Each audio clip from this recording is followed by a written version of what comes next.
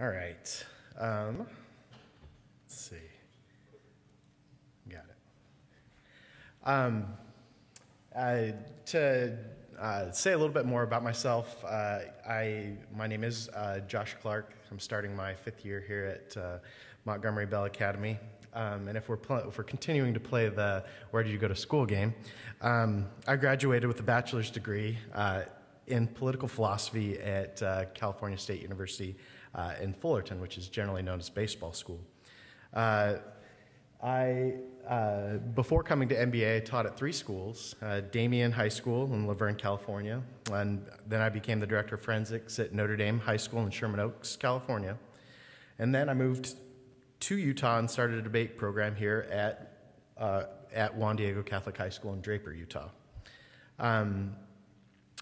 Like Brad said, I teach modern European history, and I'm also the varsity debate coach. But originally, I am from Salt Lake City, Utah, and Brad kind of already spilled it, but whenever I'm outside of Utah and I tell someone I'm from Utah, generally the first question I get, people kind of look down, look around, then they're like, "Are you Mormon?" Yes.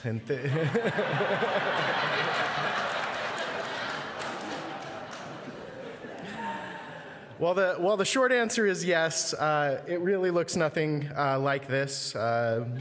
Authentic picture of myself would suggest.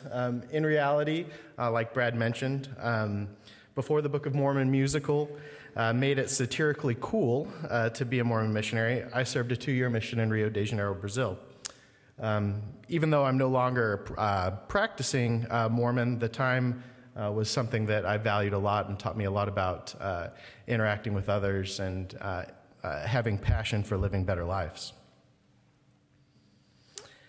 Now, this is a picture of my actual family.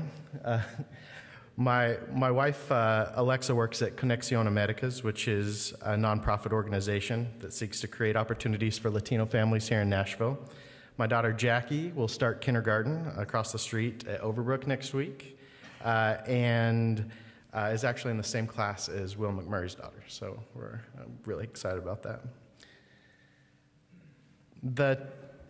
So Brad asked me to kind of address my journey in terms of teaching and coaching debate, and the topic that I settled on was something that Caroline Scholler brought up yesterday, which is passion and profession. One of the best parts with starting the year is that we have students, both young and old, who are starting school and looking for new passions to find. It could take the form in a new favorite class that could be anything from German 1 to multivariable calculus. It could be an extracurricular activity from theater to robotics, or maybe trying a new athletic event. Whatever it is, it represents a fresh start, especially for many of our younger students. What they are looking for is a place on campus where they can leave a claim in the landscape that is MBA.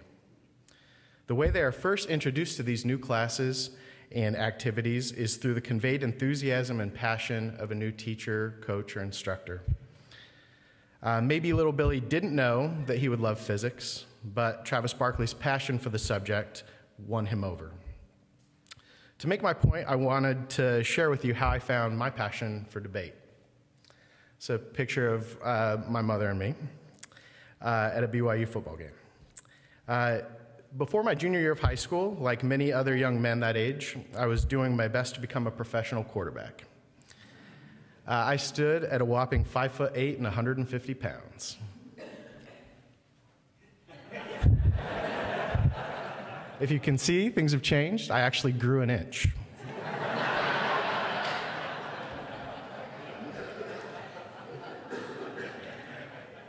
I was taking a beating on the JV squad, and my mom went behind my back and signed me up for a debate class. I got my schedule, and it featured debate, and I said, "Mom, I'm not going to do that." And she said, "Just go and try." She says, "I think it's something that you'll like." I went to the first day of class, determined not to like the class, and when I arrived, I was met by an enthusiastic debate coach that preached the prospects of winning a state championship, the value of competitive academic activities, and how fun it could be to actually beat someone in an argument. With the small size and talent deficiencies that I exhibited in football, I thought this could be my chance to have more success for the rest of my high school career. My mom was correct, like most mothers usually are, and I debated my final 2 years in high school and then was offered a scholarship to debate at California State University in Fullerton. I snagged the opportunity, was able to travel all over the country debating top universities and having a lot of fun doing it. In the process, I also met my future wife at a debate tournament.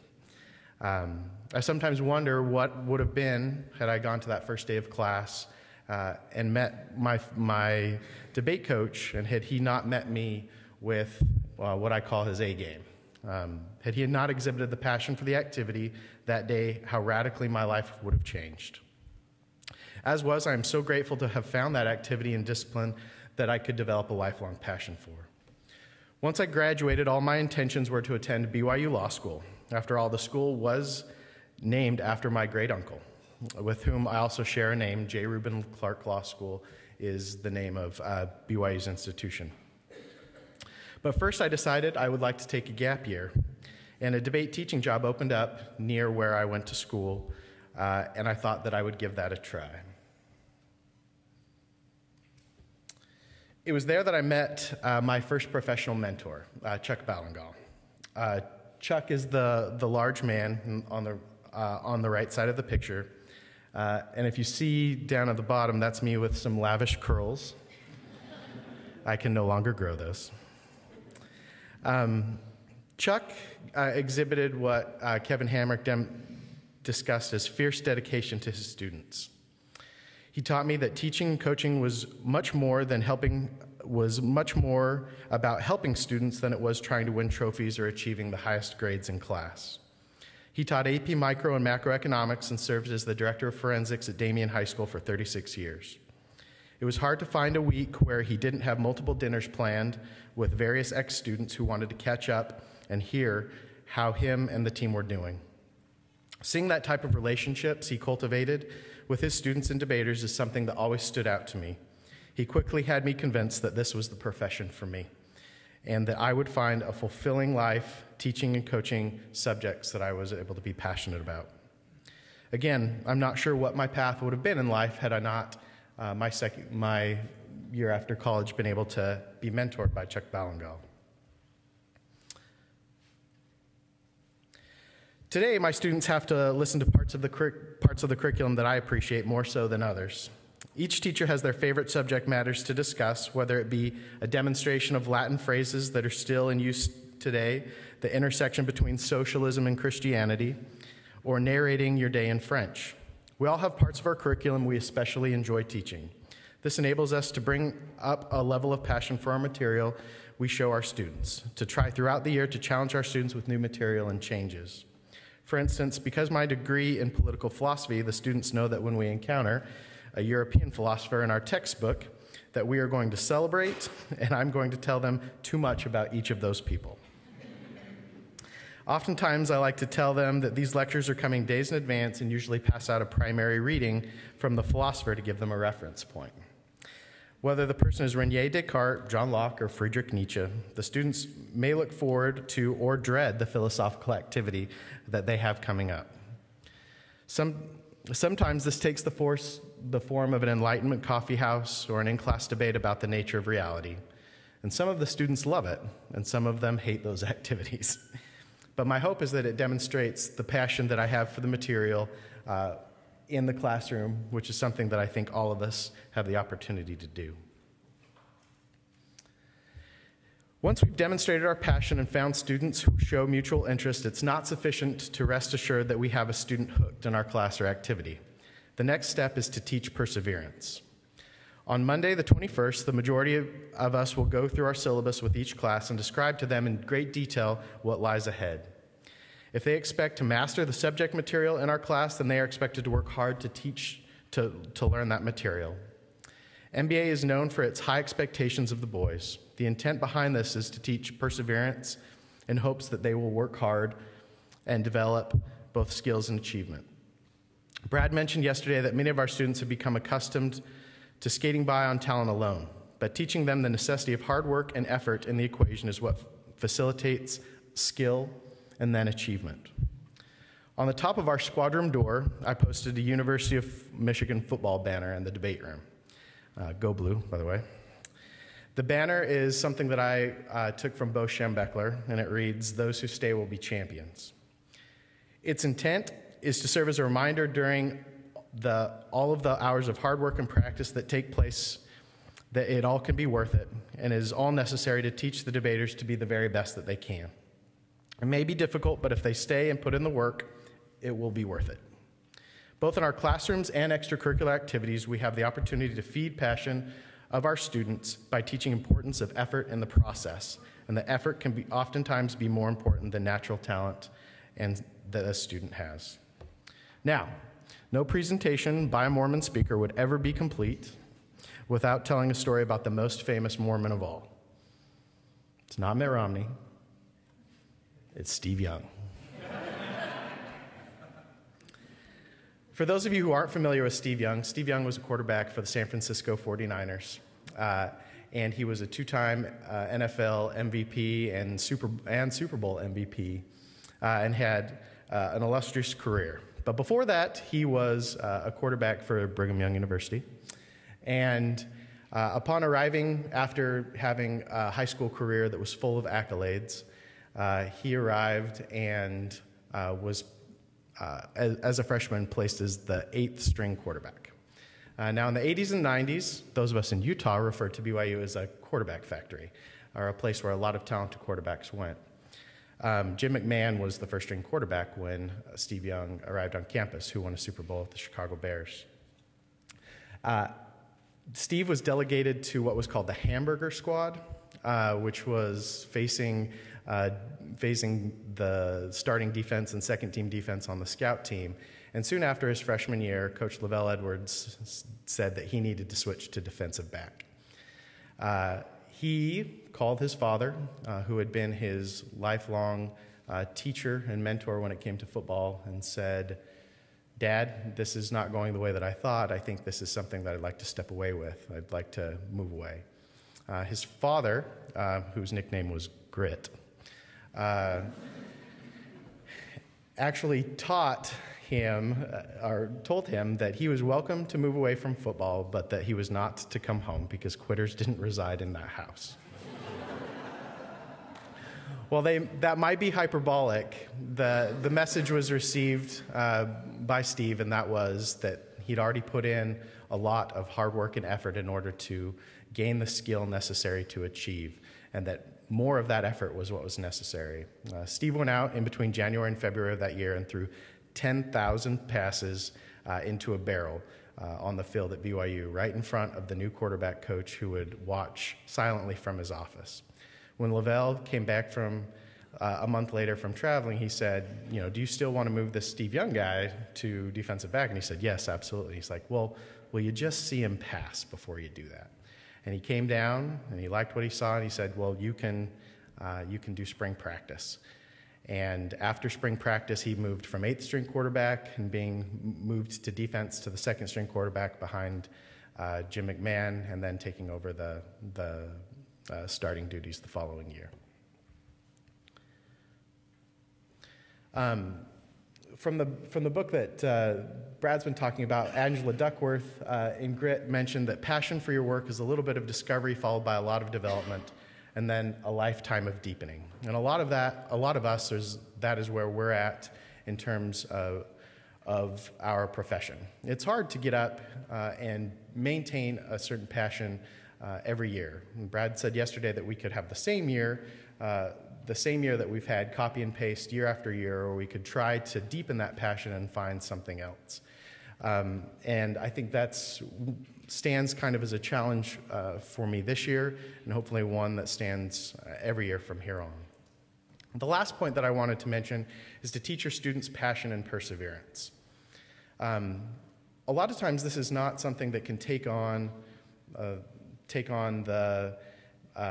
kind of a one-size-fits-all type curriculum. A lot of this requires us to know our individual students, know what their learning style is, know how their age interacts with what they need, and also what their individual goals are in life.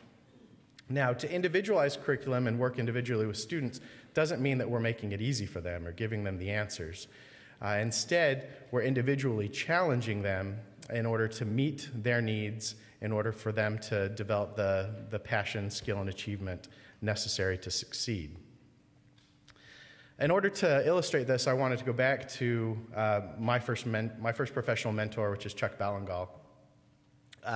We had a student together when we were there named Gabe Baumgartner.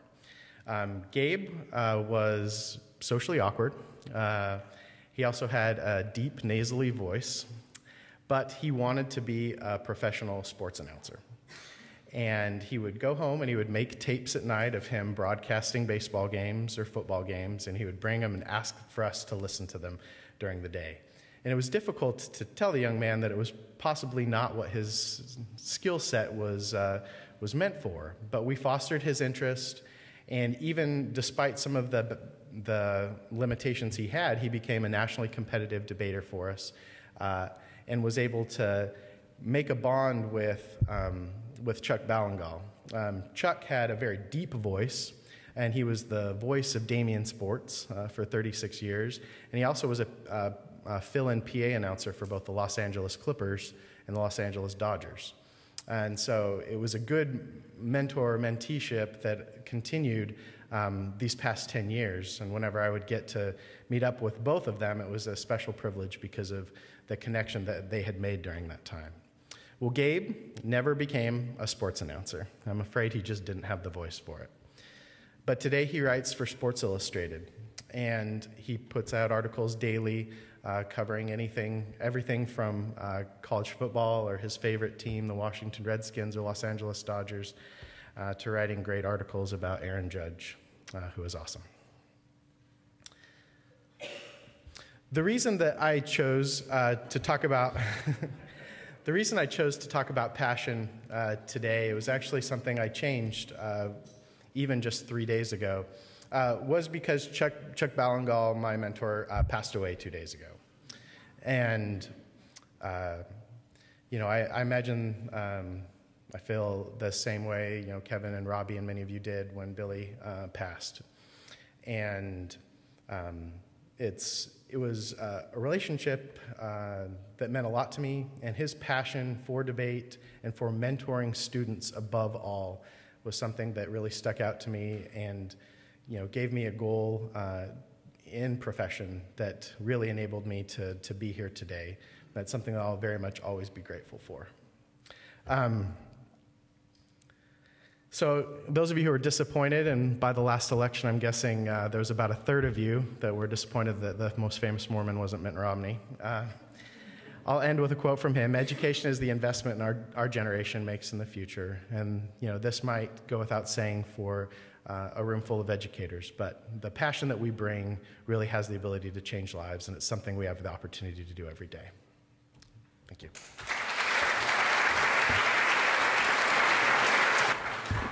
Good morning. Josh and I met the other day and to kind of touch base, notes of what we're going to talk about. And at the end of the meeting, we said, well, who wants to go first? And we kind of looked at each other, and Josh said, well, I'm going to go first. And I said, well, great, yeah, that's fine. Go ahead and go first. After all, he's a, nationally recognized debate coach who has plenty of years of public speaking. What could possibly go wrong for me?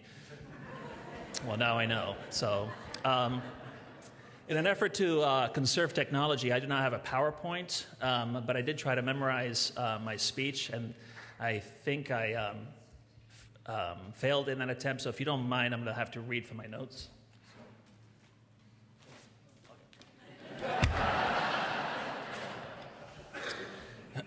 Here goes. I'll start with the prologue. So, to some of you, it may seem somewhat presumptuous of me to stand up here and talk to you on a topic relating to teaching. After all, starting my 10th year here at MBA, which, relatively speaking, still makes me a rookie. But rest assured that as I scan the faces in this crowd, I am fully aware that they are far more experienced, talented, and yes, Mr. Pruitt, far better looking people than I. But since I'm here, I hope that you'll bear with me as I say a few words about what has and continues to inspire me as a teacher, with hopes that you may find a nugget or two of inspiration yourself. And if in the process I happen to throw some of you under the bus, please know that it was purely intentional. Chapter 1. All right.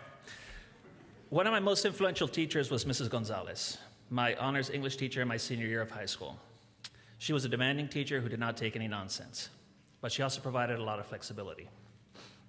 Mrs. Gonzalez really wanted her students to enjoy the literature they read. And one of her strategies was for her students to develop some personal connection with their readings, and then share that with the class. She would encourage each of us to use our individual talents and interests to help us articulate our understanding of the themes and topics in our readings. For instance, one of my classmates, an avid cellist, wrote an original musical piece inspired by a scene from Henry V. And she played this piece in class and explained how she felt the piece tied into the plot and themes of this scene. Hearing a soundtrack to Shakespeare's verses and prose gave me a better visual and emotional understanding of his plays. Throughout the year, my classmates and I learned from each other through presentations like these, and collaboratively, we became better readers, listeners, and critical thinkers. Mrs. Gonzalez had the ability to balance two things: high but reasonable expectations, and the ability to connect with her students and help them achieve these high standards. She had core goals that she wanted to achieve, but she was also able to adapt her teaching methods and diversify her activities and demonstrate a high degree of flexibility to meet student interests and needs. This fostered an environment in which my fellow classmates and I felt empowered to achieve the challenges set before us. We felt valued, and that our teacher knew us for who we were. More importantly, it created a sense of community within the classroom, and all students felt comfortable expressing themselves and learning from each other, and we all wanted to achieve the goals set before us and help others do the same. This is the balance that I now aim to achieve, but it took me a while to figure it out. When I first started teaching Spanish, I largely taught the language the same way that my foreign language teachers had taught me. This meant that we spent most of our time learning grammar and memorizing vocabulary and completing the exercises out of the book, which, for the most part, required one-word responses. We were learning about the language, but not really learning how to use it. But this is the way the books were designed and how many teachers taught. The problem is, this is not the way that I ultimately learned the language. The way I learned was by being in an immersive environment and by engaging with others on a variety of topics. In these conversations, I committed many mistakes with grammar and vocabulary, yet not once was I ever penalized for these mistakes, for communication was established. Yet this is not what I was doing with my students. I was forcing them to memorize vocabulary and verb endings and expecting them to somehow be able to use these to achieve effective communication.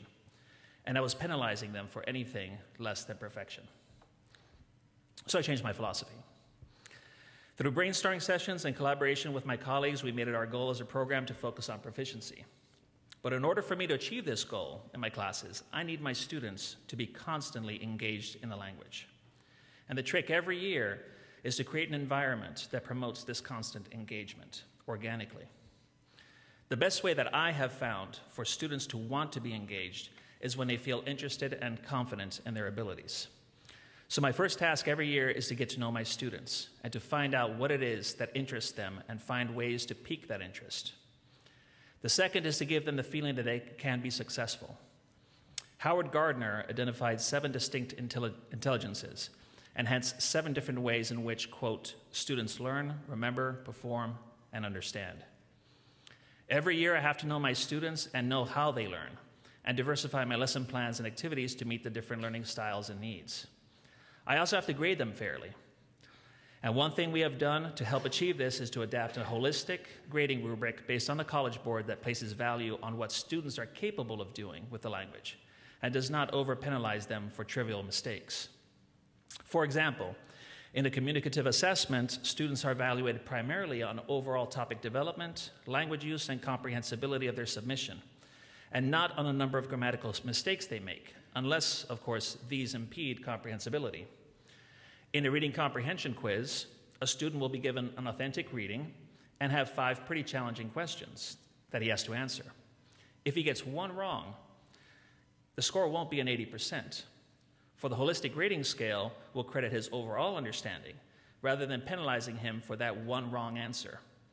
His grade would be much higher because, after all, 4 out of 5 is actually pretty good. This method of evaluating gives credit to those who excel and deserve it, and more importantly, provides room and flexibility for those who still need time to grow. As you may know, I have pretty high standards and expectations in my classes, but ultimately whether or not I am able to reach my goal of getting my students to achieve a certain level of proficiency is determined by how well the group is able to come together as a unit, one in which every student works to improve his ability and that of those around him, and one in which my role is to guide them and to make adjustments and fill the gaps where needed. For this to happen, I need them to believe in me and in their own capability for success. And this is the connection that I seek to achieve. One of my inspirations behind this change in philosophy is the head coach of the University of North Carolina's women's soccer team, Anson Dorrance. He's in the U.S. Soccer Hall of Fame and has won 21 of the 35 NCAA women's soccer championships. And if I'm not mistaken, this is a feat that is second only to Coach Klausner's record as the head coach of the NBA micro soccer team. Is that correct? So how has Coach Dorrance achieved this success? In his own words, the secrets to his success are through character development and constructing real connections where, quote, players emotionally play for each other. He makes it his personal priority to understand his athletes and what makes them unique, and he is genuinely intrigued by the different aspects of their personalities. Strategically, he has no magic formula, no system or plays to make this squad champions. He has core values that he aims to achieve, and the game plans and strategies on the field are designed and developed based on the abilities and personalities of the players in any given year. Just like Coach Dorrance, I too want my students to, quote, play for each other emotionally. But I see this goal as one that's not limited to my classroom, for it fosters a character that makes the entire community stronger. At MBA, our core values are clear: gentleman, scholar, athlete. I see examples all around me of how many of us get our boys to understand and embrace these values through making meaningful and positive connections and building a sense of community. Academically, Dr. Carro developed a digital workbook for his physics classes so to facilitate more meaningful interaction between teachers and students and make this challenging course more accessible to our boys. Miss Ellery had her students traveling to Rome really connect with Roman history by tasking every one of them to research one Roman ruin and then give a presentation to the rest of the group while standing in front of that ruin. She filmed these presentations so that both current and future Latin students could learn from their peers and relate better to this important history. Elijah Reynolds got his freshman students to really feel the theme of disillusionment in All Quiet on the Western Front, when the excitement for the mock battle for which they spent days preparing disappeared when things turned out to be way different than they had anticipated. Athletically, no one can motivate his players more than Coach Klausner. His positive attitude and putting the focus on what his athletes do right, such as yelling "great pass" to a player who missed his mark by 20 yards, referring not to the accuracy of the pass, but to the idea and intention behind it, continuously gives his players the confidence and encouragement to keep working hard and to get it right next time. And socially, Dr. Darkington spent many lunches in his classroom bonding with a senior over games of cornhole, a senior who really needed this mentorship and friendship. Herr Doherty's humor and constant caring for everyone is always evident, and he too spends many of his free periods mentoring both new teachers and our boys, both those he teaches and many that he does not.